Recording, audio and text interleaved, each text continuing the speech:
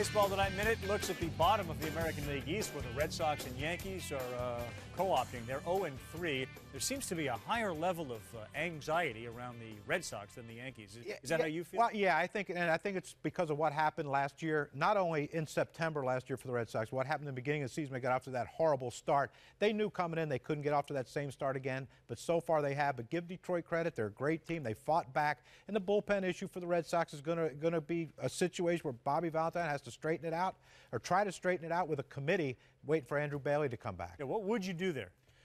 Who would you select? I tell you what, honestly, I would go with Padilla. I think Vicente Padilla could be a dominant closer just because he doesn't care. Right. He has no fear. He was very good in 4 innings, giving up nothing. Meantime, the Yankees are getting Pineda back. They're getting Pettit down the road, so you understand why maybe the anxiety is a little higher in Boston. With John Kruk, I'm Carl Ravitch, the Baseball Tonight Minute. Join us Monday following the Brewers and the Cubs right around 10 Eastern.